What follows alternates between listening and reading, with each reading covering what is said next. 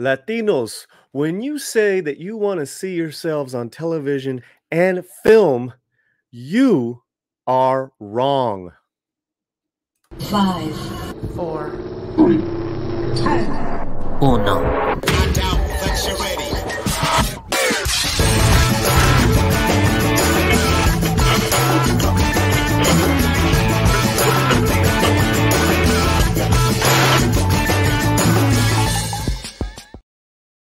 No hype, no fanfare, no links, no nothing. Just listen because this is the Latino rant, and my name is Paulie.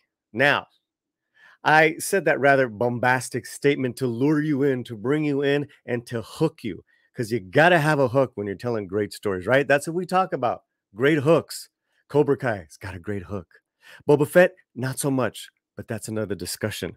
What I want to do right now is I want to burn it on both ends. I'm going to piss some of you guys off, and there's just no way around it. Now, from what I hear, people who have gone on record as to saying that it is great to see themselves on television, to see themselves portrayed in film as having limited vision, as having no imagination. Okay. The default standard of Hollywood up until very recently has been through the white lens. Like it or not, that's the setup for over 100 years. Take it or leave it, for better, for worse. Now, up until very recently, the portrayals of Latinos have been this: criminals, whores, subservient maids, idiotic people. And that is when we can actually play those roles and have a few speaking lines here and there. Those days are over. We don't want to go back to those days. Because when we didn't say we wanted to see ourselves in a better light on television and film, that's what we got for decades. If we were able to play ourselves, which I've talked about in other videos as well. The default standard of Hollywood has been such up until very recently. So for you to say that we lack vision, au contraire, mon frère, we have doubled in our vision for decades. We have been waiting for this moment for decades. We have been writing, sacrificing, pioneering, taking any of those roles that were poorly written, disgustingly portrayed, in hopes of getting our moment.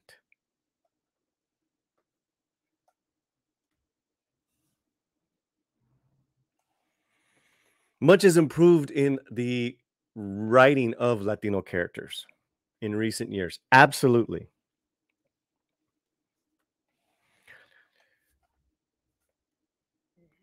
Careers and actors such as Edward James Olmos are an anomaly, and now they're becoming more and more part of our storytelling. Actors who happen to be of Latino background playing non-Latino roles, which is wonderful. But you know, it was a big deal for some people when Diego Luna said on paper, I just decided to play my Andor character, Star Wars, with my accent. I didn't feel I needed to have perfect English. A default standard says our English always had to be perfect. In fact, growing up, going to school, they would smack the crap out of my hand when I spoke any Spanish in class. This was in the 70s. So when you say to me, well, I've seen this movie and I've seen that movie, and you know, I've never said that I had to. It never dawned on me that I had to see myself be seen, because you already been seen. You have been seen for 100 years. You have been seen in every light nook and cranny, here and there and everywhere for decades. Good for you. Because I love those characters and movies sometimes as well. Probably too well.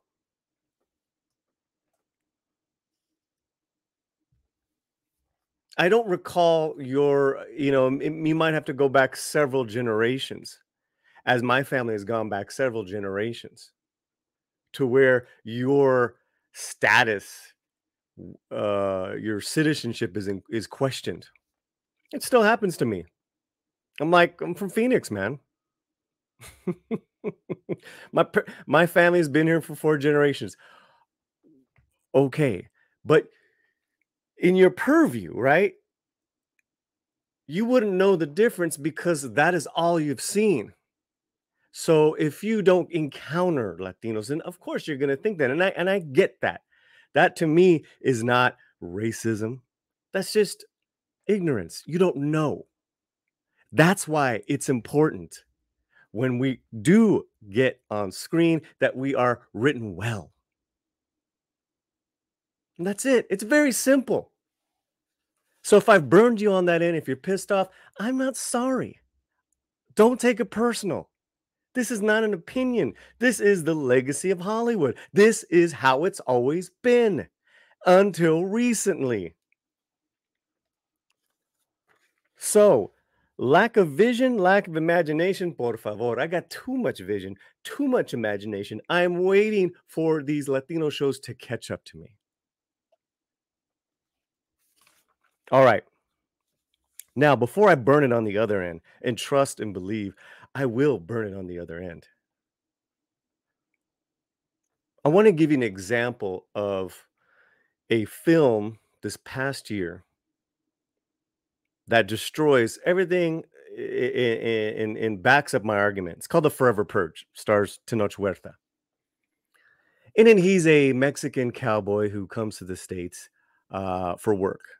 And he's always trying to prove himself to his white employer, played by Josh Lucas. Fascinating relationship because Josh Lucas is basically saying, look, I have no desire to learn your culture, to learn your language, to learn anything about you. We are just too different. And the juxtaposes are there. Where Josh Lucas's father is like, Tenoch is a man of honor. He might not speak English pretty well, but this is a man of honor that we've employed. Treat him with respect. Very interesting. Set against the Forever Purge background. And that story takes over. At the end of the day, the two families, the Latino family and the white family, have bonded together to make it to the border of Mexico to escape the Forever Purgers. I bring this up because it takes stereotypes we're so used to, right? In this case, an illegal and undocumented, uh, a field worker, and in this case, a cowboy hand, a ranch hand. And he's written with dignity, with honor. He's a man. He kicks ass. He saves him and his wife. He saves Josh Lucas's family, and vice versa. This is not just a virtual signal movie where it's like brown man saves all, but they learn how to get along and work together. And I use this because they used the stereotypes and turn it around. It's just brilliant. But at the same time, you're getting entertained. Their vision is really strong. So that goes to my other argument where I burn it on the other end. This past year, we have seen breakthrough after breakthrough after breakthrough in film and television for Latinos. It is amazing. I have never seen it before in my lifetime. And as a kid whose first heroes were Rocky, Luke Skywalker, and Superman, I thought I would never see this. And I love those characters, but I would be remiss to say that I wouldn't want to see a Tenoch Huerta as Namor, and that's going to happen. Now, let me bring up this story real quick. And I really don't want to read too much stories because I just want to continue on my argument. But there was a lot of grumbling that this television show called Gentefi got canceled recently. And there's a Good Morning America article that came up. Gentified canceled. Why this keeps happening to Latino-led shows. And they cite Starz' Vita, Netflix's One Day at a Time, Disney Plus's Diary of a Future President. And there's a paragraph here written by the writer. What Hollywood needs to do is continue to invest in quality, diverse storytelling and give these projects the marketing and support to succeed. Some cultural critics say, adding that they think that support is currently lacking. I disagree.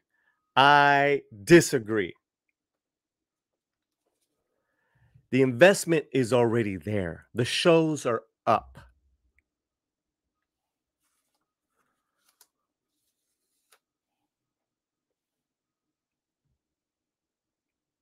No network is not going to support something they've poured millions into. And what we're going to do is we're going to take 4 shows, Latino-led shows that were canceled, compare and contrast them to 4 non-Latino shows that maybe were canceled or are still on. And we're going to go by the numbers. We're going to get the ratings. We're going to look at all that. I'm going to get together with Valiant Renegade and Diego Flores of Midnight's Edge in Espanol, and we're going to go by it down the numbers, because I feel that now it's no longer about representation, it's about presentation.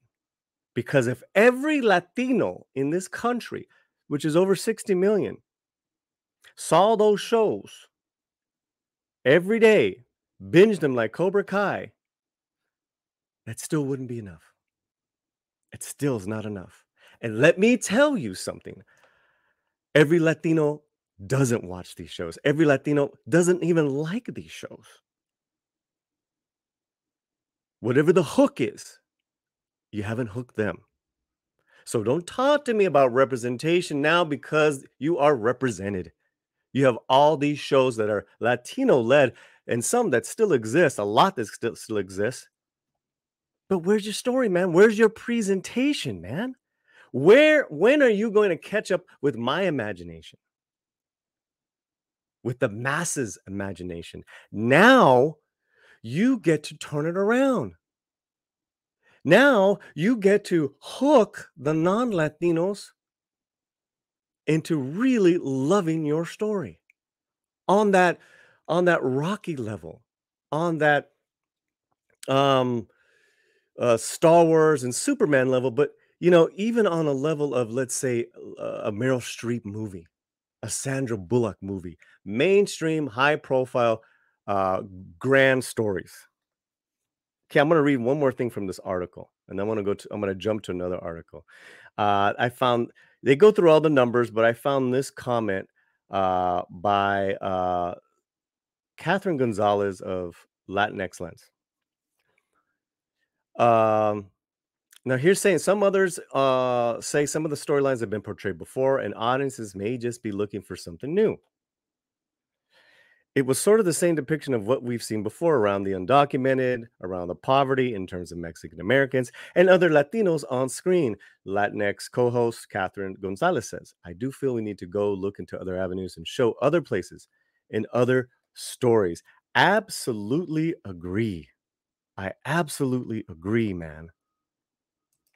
Catherine, in this case.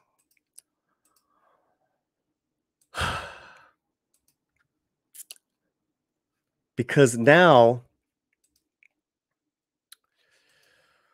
that we're here and arrived, we could say we won. We won, right? And winning means being represented. It's there. It's there, man. It's there. From Latino-led films, as I said, Forever Purge, In the Heights, Encanto, Plan B. All very diverse films, all very incredible. Now, the marketing might have been mismanaged and this and that, but those happened. Those are breakthroughs. And making some money and getting the non-Latino to see them, because at the end of the day, that's the goal. That's it, man. That's it. And I will say this, that legacy of the white purview in Hollywood, they made films for everybody. And that's where our imagination needs to double. We need to make films for everyone. Luis Valdez says, I write for the universe. That's how it's got to be. Now, I got to say, with that in mind, and this is where we're going to burn it down a little bit, Gentified, Vida, One Day at a Time, those in particular wrote for a narrow niche. They did not write for everyone. These stories were not for everyone. They even said so. Are you insane? You get a crack at being on Netflix or being on this network, and you dismiss any part of your potential audience? No, you can't do that, man. This is presentation. You made it to the highest of highs, and I salute you. You are so talented, writers and directors and actors. But make it for everyone, man. This is your shine. This is your moment in the sun. And those shows are no longer with us. The ones that are, Selena had a great run, was number one in several countries. Of course, it had Selena behind it. Maya and the Three, an incredible animated series. Narcos Mexico just wrapped up its last season. A monumental show of storytelling. Besides the stereotypical views of drug dealers, I will tell you, because the success of drug dealers, cartel movies, and television shows are so huge that there was a pushback from other Latino writers in Hollywood saying, we don't want that anymore. And you should say, there's room for not just those stories, but other stories. But again, they cannot be for a small segment of the population. They cannot be for that 3%, that 5%. Shoot, they can't even be for 30% of the Latinos, man. You can get what you want to get across when you write for everyone. Now, let me bring this up. I found this story. Here, yeah, oh, it's big. It's big. These are stories. These are some of the best Latino-led stories, television shows that might not be around anymore. Expanded Universe of Ashley Garcia, Diary of a Future President, Mr. Iglesias. We talked about Gentified. Now let's talk about Latino-led or co-starring or featuring Latinos in these shows. I have here Euphoria, Cobra Kai, Pose, Grey's Anatomy, Glee, show after show with Latino either leads or co-stars, but portrayals of Latinos in a positive light.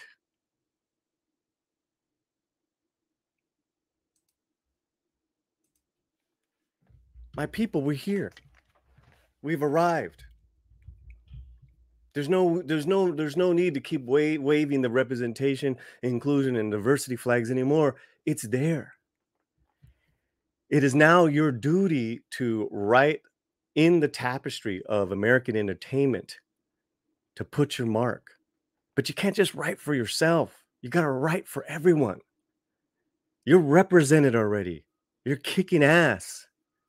You're 1 in 10. And it has been such a struggle. It has been such a fight. There have been so many pioneers.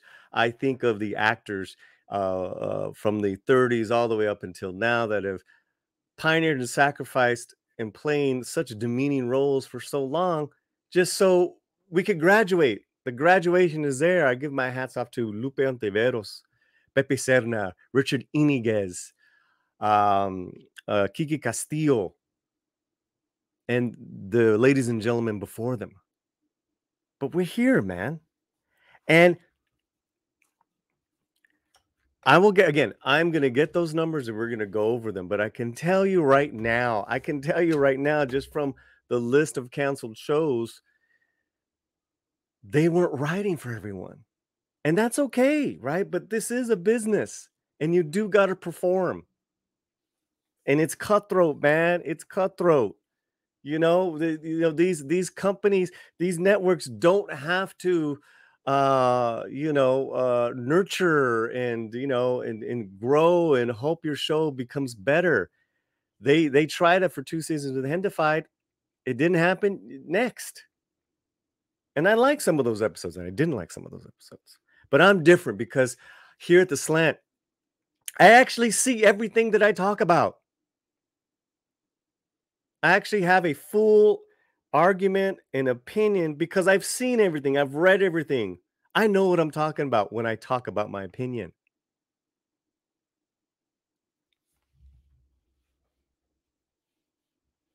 And that's my rant, man. There's no links, there's no extras, no doodads, representation, schmepresentation. I want presentation over representation. I want to burn it on both ends, on my friends to the left, my other friends on the right who just don't see eye to eye. I really don't care.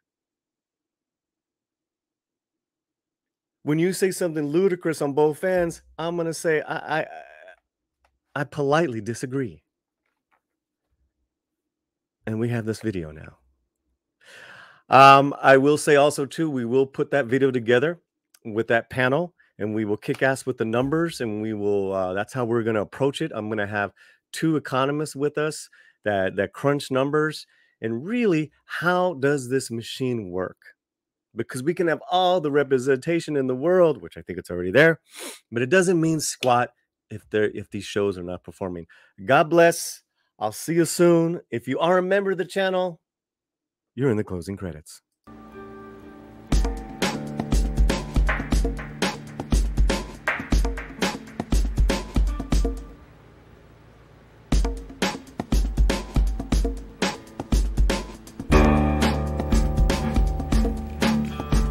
El tiempo entre el sol y la luna. El tiempo entre el sol y la luna.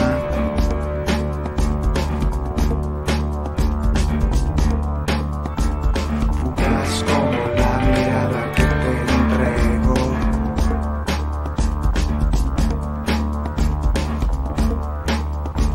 Arriba, encima de tu ser, no te escondas.